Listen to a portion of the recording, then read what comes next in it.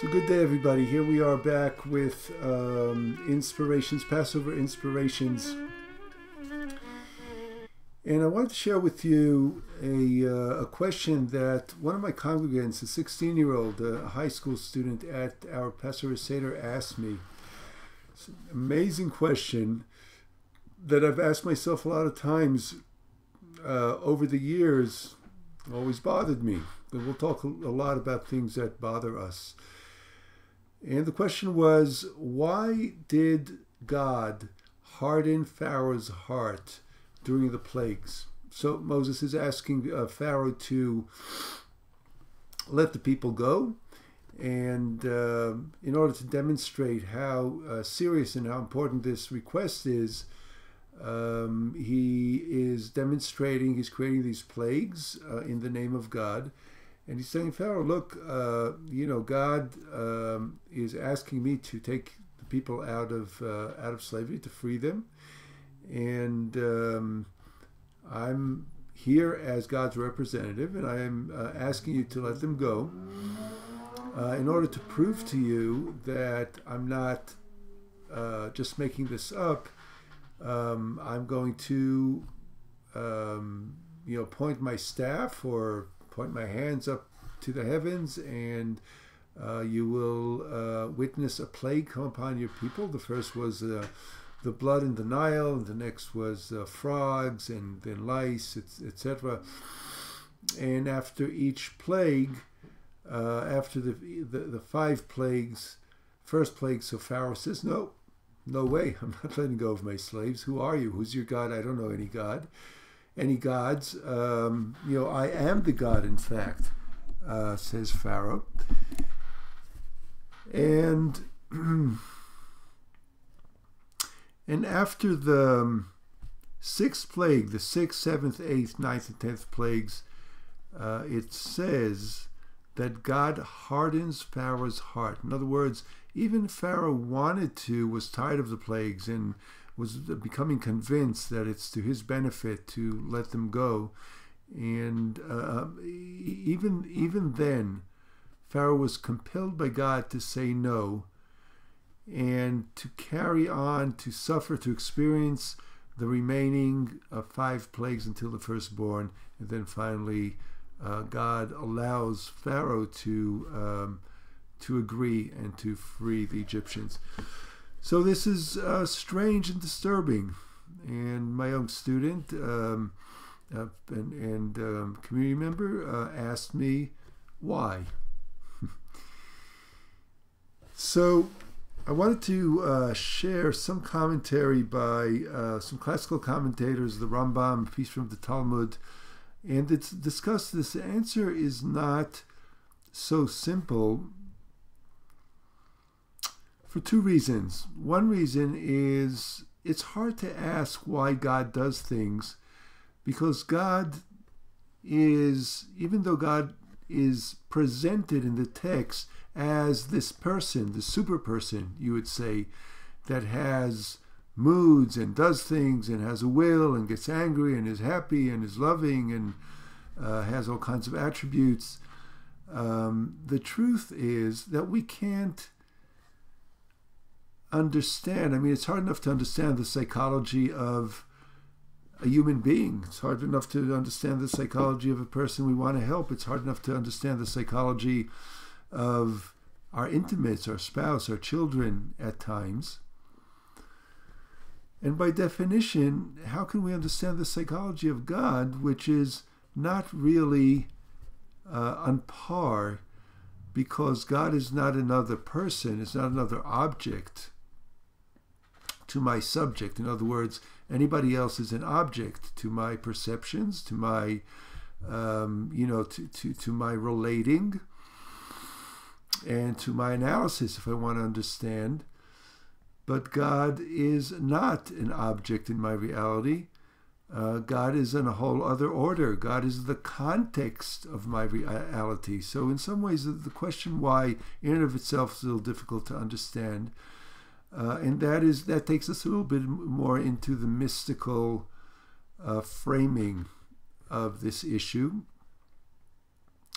which we may or may not get to in this episode. I do want to get this topic may take more than one video, but I do want to share some explanations on the level of kind of the understanding of the relationship and the dynamics when it comes to ethics between God and us.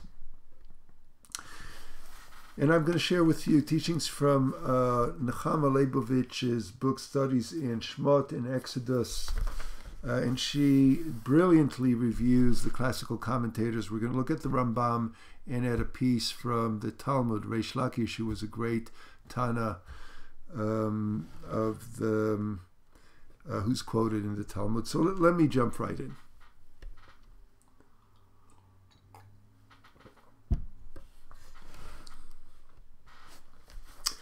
ואני אקשה את לב פרעה, והרביתי את אותותיי ואת מופתיי בארץ מצרים. This is in Exodus chapter 7, verse 3. And I will harden Pharaoh's heart and multiply my signs and my wonders in the land of Egypt. So this is Parshat Va'era, and in fact, here, this is before the plagues start, when God is explaining to Moses, asking Moses to go and free the people from Egypt. God is giving Moses a little bit of a heads up, an explanation of what's going to happen. Let me read Nechama Leibovich for us. These words are spoken to Moses even before the actual struggle with Pharaoh had begun. Prior to the onset of the 10 plagues, they were intended to inform Moses of the course events would take. Nevertheless, we do not find any allusion to this divine hardening of Pharaoh's heart in relation to any of the early plagues. On the contrary, it is stated that it was Pharaoh who hardened his own heart, entirely of his own free will. And this is how it's stated in the Torah during the first 5 plagues. After each plague, Pharaoh is hardening his heart. In other words, he's shut down. He's not open to the request to let the slaves go. Only after the 6th plague, which is the plague of boils, Shechin, do we find the fulfillment of the divine promise made to Moses, with which we have headed this chapter. ויחזק אדוני את לב פרעה ולא שמע אליהם כאשר דיבר אל משה. Then Adonai hardened the heart of Pharaoh so that he would not listen to them, as Adonai had spoken to Moses. Now it's beginning. God is hardening the Pharaoh's heart. Now this is troubling. It's troubling because it's messing with the key principle, the key privilege that theologically that we know from the Torah and from the volumes of rabbinic interpretation, that a human being human is based on the freedom to choose, to make moral choices. In other words, I have there may be a fork in the road, a moral, ethical fork in the road, and I can choose the good path or the bad path. I could choose a path that would cause goodness, be helpful, bring light and power and goodness and justice in a situation, or I can choose the path that causes pain, that inflicts suffering on somebody, that creates injustice, that is oppressive to somebody, that is selfish, for me. And I always have that choice at any given moment in life, especially in certain situations where the choice is really clear. And this is a foundation of being human. That God, as powerful and as almighty and as creative and original, and as much as God is the context, and as much as God sets the rule, there was a time when God was thought of as the grand clockmaker. So God makes the clock, made the world, set it in motion, right? Wound it up, and then the clock continues to tick on its own. So as grand a clockmaker as God is, once God sets the world into motion, within the world, us human beings have free choice. That's a foundational principle in the world, in human life, in God's world. It's by design. And here God is taking away free choice from Pharaoh by directing Pharaoh's attitude, not giving Pharaoh a chance to decide whether he will comply with the request or not comply with the request to free the people. So it's disturbing on several levels. First of all, poor Pharaoh. Don't you feel sorry for him? I mean, his free will has been taken. Second is, God, you can't mess with the rules. You set the rules to be so, and this is just too confusing. What about free choice? Isn't Pharaoh human? Doesn't he get to play by the rules that we all play by since the creation of the world? And that's what's disturbing. So the foregoing texts have puzzled our commentators down the ages because they seemingly contradict the principle of human free will, which is an axiom of Judaism. So Professor Leibovich here will review in the book several classical commentators, but I'm going to jump forward right to the Rambam, Rabbi Moses ben Maimon of the 12th century, the great Rambam, and here is what he says. There are many passages in the scriptures which seem to contradict the principle of free will, says the Rambam, and many have been misled by their tenor. They imagine that the Holy One, God, preordains man to do good or evil. I shall, however, provide a key to understanding these passages. When a man misses the mark of his own free will, he is punished.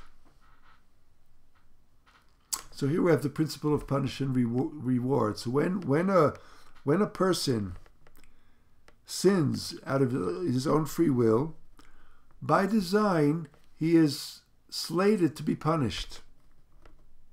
Sometimes in this world, sometimes in the hereafter, in the world to come, and sometimes in both.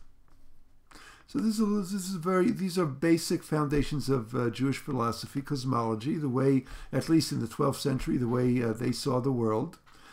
And so there's reward and punishment. And when I choose to do something wrong, there will be a consequence. Now, the consequence can happen in my lifetime. It can happen in a future lifetime. It can happen in the world of the soul after my death. Or it can happen, the consequence will be in both worlds.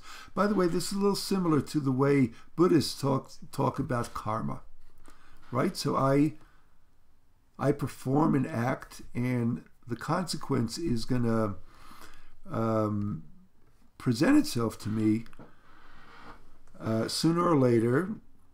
The Rambam continues. When does this apply? When a person does not make amends.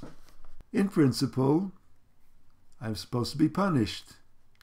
But if I repent, if I make amends, if I correct the wrong action, then the consequences are not there to be had. But if a person makes amends Repentance is an antidote to retribution. The same as a person's sin is of his own free prompting, so is his repentance. So free will works both ways. Me and you we have free will to choose to miss the mark, to wrong-do. I don't like the word sin so much. It has a lot of connotation, so I'm going to actually use wrongdoing or missing of the mark instead. That same free will also applies to correcting course, making amends, making restitution for something we have done wrong. But now there's an exception. So if this is the base, there's also an exception. And here goes the Rambam. But it may sometimes happen that a person's offense is so grave that he or she are penalized by not being granted the opportunity to turn from his or her wickedness, so that the person dies with the sin, with the wrongdoing that he or she committed. So the Rambam says, okay, but what if a person did something that's so terrible that simple correction is likely to be even relevant? We're talking about a Pharaoh. We're talking about a Hitler. There's the edge of the extreme where evil is so evil. It's not going to be as simple as, okay, let me make amends. I'm going to say sorry and oops, and I didn't mean it. Slavery, the way we treated the Native Americans, murder, rape, these things that are so hurtful. It's just hard to just come and say, oh, I'm sorry, you know what, let me do you a favor instead and we'll balance it out. There's a woman in the community who was just released out of jail, Judy Clark, after 30 years. She was part of a terrible crime where 2 policemen were shot. And she was a getaway driver. She was sentenced to life in prison. She just got paroled. So we supported her process. We meaning I among others have supported her parole because I was convinced that she made amends in prison. She got a master's in social worker. She's become a exemplar citizen of the prison community, helping others.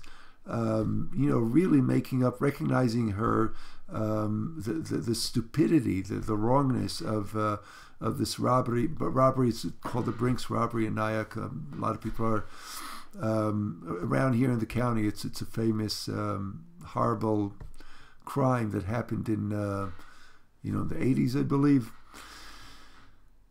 And when I listened to the case that most of the relatives of the victims made for not granting her parole, I listened carefully. It had merit. Because what they did, the murder that they committed, was so grave. The loved ones of these families, these police officers who were out there to protect us, they will never come back to their families. The sense of revenge, the sense of wanting justice and wanting her and the others to rot in jail is understandable. For those sins, a simple I'm sorry or a simple correction is not so hard to come by. So the Rambam here, let me read this again, but it may sometimes happen that a person's offense is so grave that he is penalized by not being granted the opportunity to turn from his wickedness, such that he or she dies with the wrongdoing, with the stain that they committed. We may conclude, therefore, says the Rambam, that it was not God who forced Pharaoh to do evil to Israel. God didn't do that. Pharaoh had free will. And what Pharaoh did was that he oppressed, he enslaved, and he murdered Jews at such a large scale that even when he had the opportunity to correct it by releasing them from slavery, what God does is God diminishes, compromises his free will until a future time. And obviously the future time is after the 10th plague, when eventually he is granted the opportunity to repent, to make a correction. Let me share this quick paragraph of the Rambam when the Rambam talks about free will, so you get the contradiction. This is the Rambam. No one forces, preordains, or impels a person to take one of these two paths. A person himself is the sole arbiter of a person's own free will. Does he or she incline to whatever way he or she wishes to take, good or evil? This is a fundamental principle of Judaism. Man and woman are absolutely free to perform any deed, be it bad or good. And obviously this doesn't apply to Jews, this applies to human beings. If so, how could God deprive Pharaoh of the power to repent? And there is a contradiction.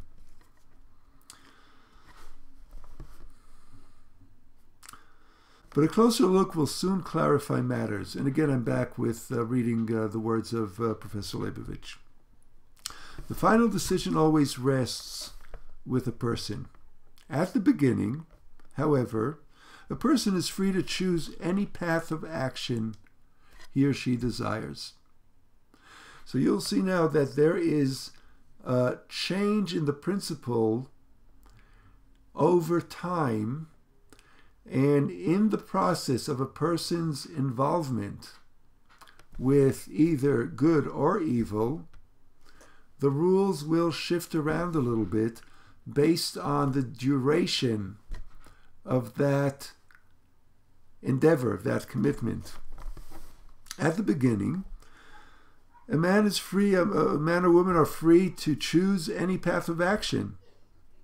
A person is afforded equal opportunity to do good or evil.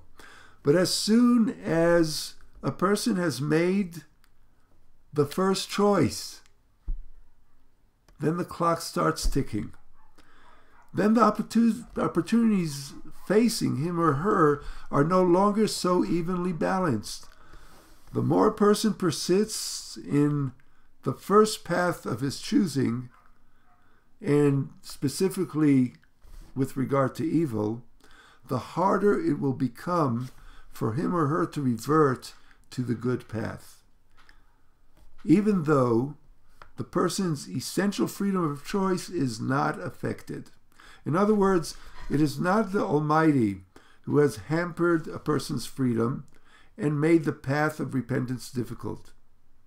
It's the person, him or herself, by his or her own choices and persistence in evil. She has placed obstacles in the way leading back to correction.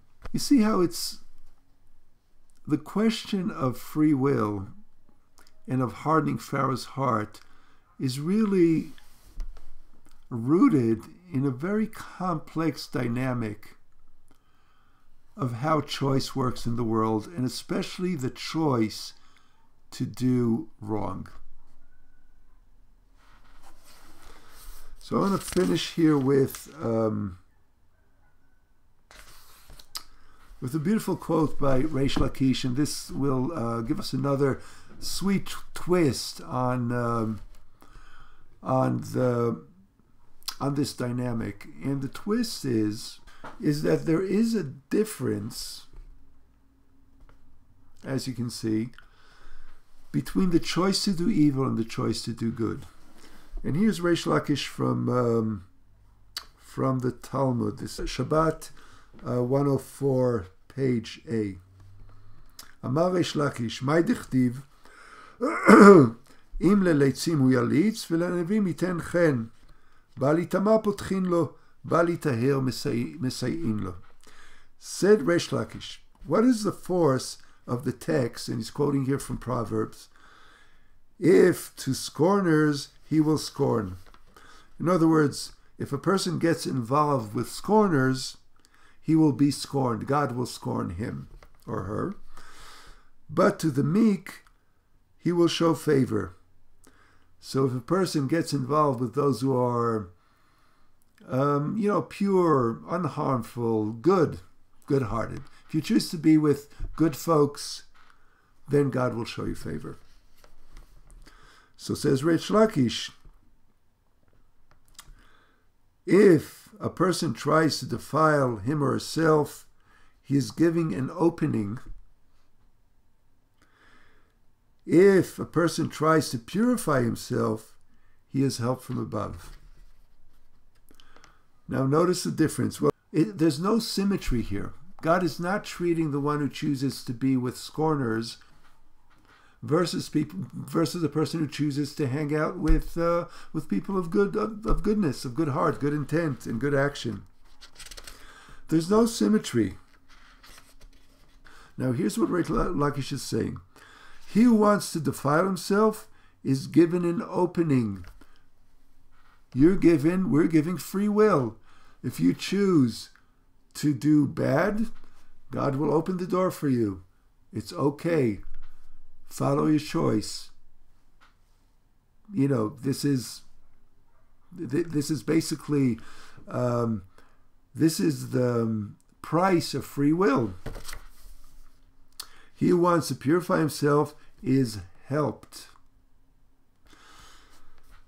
Ultimately, then, it is the person himself who chooses, who opens or hardens his heart.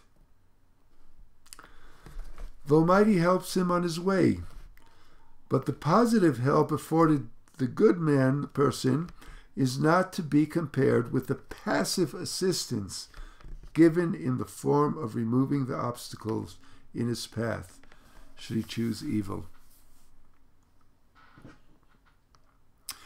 So there's an interesting principle at work, and let me summarize with that. When a person chooses evil, the door is open, there's passive assistance. But then the opportunity after that choice is for a person to correct and repent and do teshuvah and find his or her way back to alignment with him or herself, with the divine, with goodness. But the more a person continues on the evil path and does not choose to repent, does not have an awareness of the error, the less available the opportunity will be. In other words, the divine, the universe, is going to is going to go less and less and less and less credit. So the longer the evil continues and the larger its scope, the harder it is for the person to then choose to correct it. That is what's meant by hardening a person's heart, hardening their ability to shift and to choose correction. A person who chooses to do good is actually, at the very onset, is being helped with that. And the more they continue on that path, the longer they continue, the more the benefit, the more credit, spiritual credit in the bank they accrue, to their benefit, to the benefit of the world around them. So, what a sensitive, good question, my congregant. I did not ask his permission to say his name, so I'm gonna keep his anonymity out of respect. But a young, sensitive, and smart teenager who asked why, how come the Pharaoh is being denied the opportunity for free will as any human being intuitively would have. And that is the complex answer. It has to do with who the Pharaoh was in the scope and duration of his choice to be an oppressor, to be a murderer, to be arrogant, to be egoistic. Unfortunately, given that the rules of the game are so, the Pharaoh was at the rare extreme where his heart was hardened and the opportunity to repent and to correct was taken away from him, at least throughout the 5 plagues. With that, we're going to conclude. Thank you so much for exploring this topic with us. I'm Rabbi Ruben Modik with Makom Halev Community and Hebrew Learning Circles here in Nyack, New York. It's a beautiful spring day. And I thank you for joining this discussion. I would love to hear your comments. I would love to hear your ideas. We're going to come back to this very same topic tomorrow, going into a little bit more of the mystical and the deeper angle on this dynamic. Today we just hit the a bit of the surface, even though it was delicious enough as such.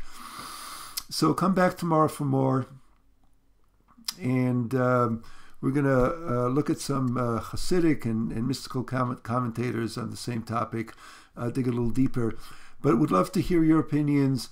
Comment below, like and subscribe. It is such a pleasure to share with you. Thank you for studying Torah with me today. That is it for now. Goodbye. Have a great afternoon.